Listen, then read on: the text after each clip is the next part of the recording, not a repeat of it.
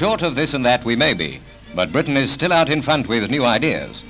Necessity keeps on mothering inventions, and ex-serviceman Mr Atkinson of Barnet hasn't let the loss of both legs keep him at home.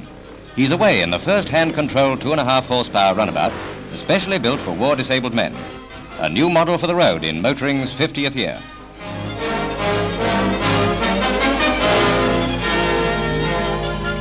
And here's an idea for you.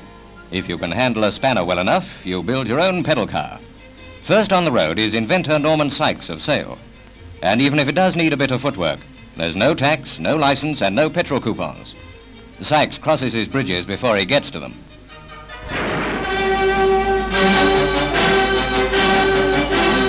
Stay the night? Why, certainly. You leave the tent at home and pitch the pedal car. And for weekenders, fresh air isn't rationed yet.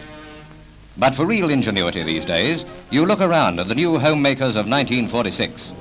Starting with a prefab nest of Nissen huts, Pathé cameras put on record these designs for living in a houseless world. How'd you like a floating home? You can have a humdrum job in factory or office and be your own admiral when you get home. And rent? Well, it's just a few bob mooring charge.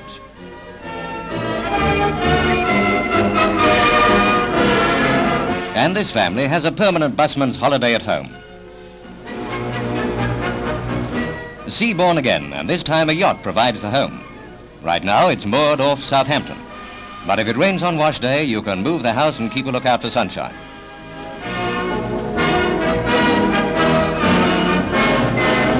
House-hungry ideas men have picked out the infantry landing craft for one of their biggest experiments.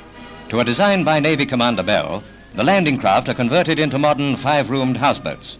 Total cost is just under £900 for the fully furnished CB floating bungalow. And then the house where you'll never be bothered by the neighbours. Winterton Lighthouse, Norfolk, home of Commander Rogers. Standing 300 yards inland, the lighthouse was built 30 years ago. Today it offers still another idea for a home.